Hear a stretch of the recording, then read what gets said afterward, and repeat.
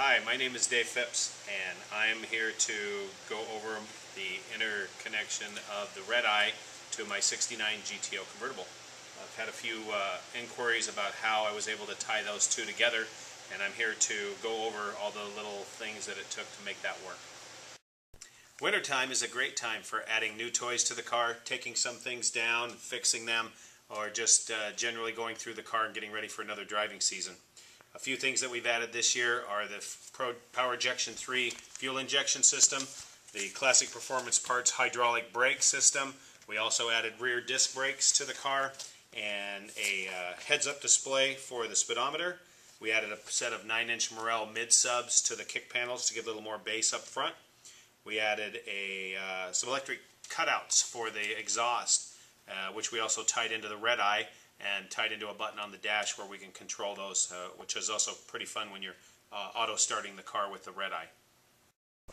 With all the new things we've added to the car this winter, it's still a good time to stop and reflect on how we were able to interface some of the other items that we put in, like the RedEye. We're going to stop and pull some panels apart, pull out some interfaces, and show you how we were able to hook up the RedEye and control all the different things in the car.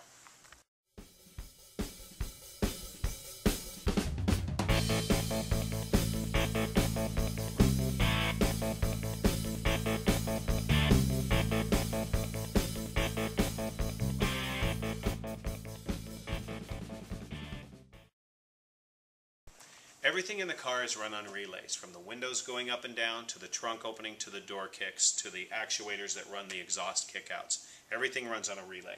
The relays I chose are ones I was able to buy on eBay very cheap. I got these Potter & Brumfield 30 amp relays for about 50 cents a piece. I took them and I soldered them together to make them more heavy duty, used 12 gauge wire to make sure everything had enough amperage. The black wire here, all it has to do is touch ground and it kicks that relay. I don't have to use wire that's heavy. The wire that I chose to use is a 22 gauge wire. I can run it throughout the car, it doesn't take up much room, and all it does is touch ground and it would set the device off. On the block that I have that I connected everything, I've detailed out all the connections.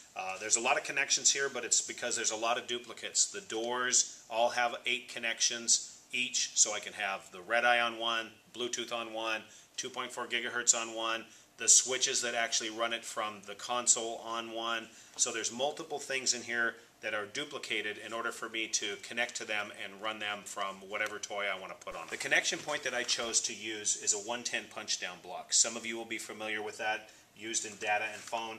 Others of you won't know what it is, but it gives me a connection point to put punch down up to 100 connections, a very small wire, so that I can just cross connect the switches to control whatever. Even the smallest little connection of touching ground to this wire, like here's the door kick for the passenger side.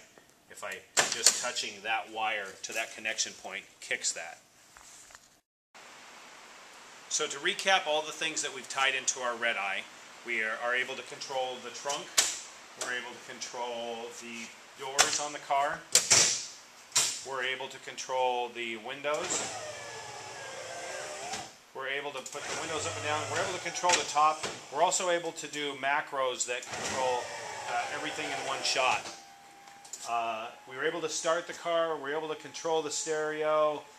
We did those in our previous video. We have added one more new toy to it, and we're going to see if we can get down here close and show you what that is.